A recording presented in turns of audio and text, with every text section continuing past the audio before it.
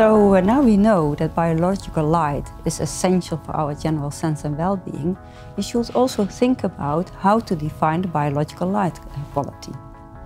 Well, since it's the cyan part of the spectrum that is captured by this IPIGC in your eye and used as input for the SCN to synchronize with the natural dark light cycle, the CIE defined two new metrics to express the content of cyan into an artificial light solution.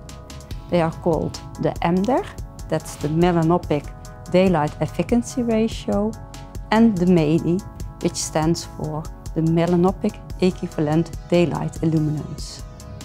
So the m-EDI is in fact a measure that indicates how well the spectrum of a light source is able to activate this IPIGC in the eye compared to a reference daylight source called D65.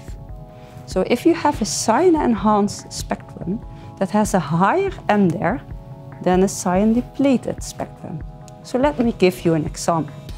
For instance, a light source with 2700 Kelvin has an m-EDI of about 0.35, while a light source of about 5000 Kelvin has an m-EDI of 0.8.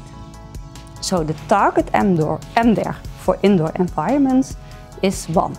That's the m-EDI of daylight.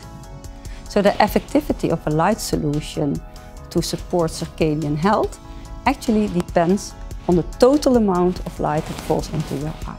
And this is called the m-EDI, the Melanopic equivalent daylight illuminance.